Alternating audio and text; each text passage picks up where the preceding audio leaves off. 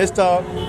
Horatio Bernard is the transmission and distribution manager at the Liberia Water and Sewer Corporation. So welcome. How are you? You and Mr. John Paklo today spearheaded repair works here on your 36-inch pipe. What is the status of the work down to speak?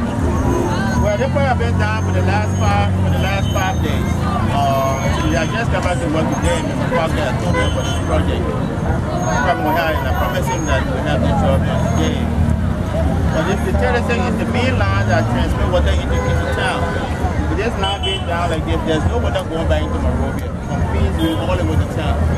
So what we've done here today, we are trying to see the broken pipe. The pipe was damaged by one is government entity, probably Telco, by through the cable line, mistakenly damages water. So trying to get it back in order, but definitely by today this will be completed. As you can see, the welding has been done. About 98% of the welding has been done. Thanks to the welder, thanks to the guys of water and sewer for a magnificent job performed here today. So by the grace of God, I can guarantee that the water bill, people have water for 26. Like I told the president on Saturday, they are inquired about the water situation in Monrovia. because they have been watered down for the last couple of days. And I promised her that we will have water by 26. So with this work being done, at least I've met my quota. As I promised, I met my promise. At what time this evening will you start pumping water? Probably the next couple of hours, by 9 o'clock, water should be in Central Maroon, should be in town.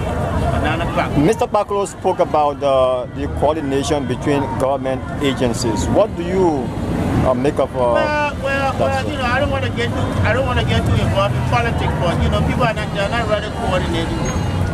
You know, because this work, this demo was done by the telco, and I haven't seen the telco representative around to find out what's going on. I spoke to somebody there from the telco, and so they get back with me. Up to now, I haven't heard anything from them. So, but we just do the best we can do for our country. That's all.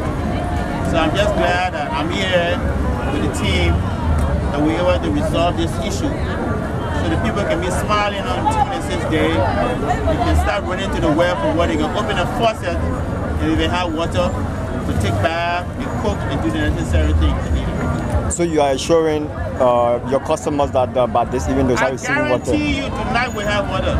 You have gone 98% of the job? 98% of this work is done. It's done. The work is completely done. Now it's completely done? Yes. And your men are about to open the valve? My men are about to open. If you hang around for a little while in the next couple of hours, my men will open the valve. We will test the water to see if there's any leak. But even if there's a leak, it won't be a big leak that won't be able to pump the water. But the most important thing, this damage has been repaired. 98% has been done. So people will definitely get water for the 26th. That I can guarantee you. Your final comment, sir? We should work together as a team. Put our differences aside and we'll let work for the betterment of Liberia, yeah? Thank you, sir.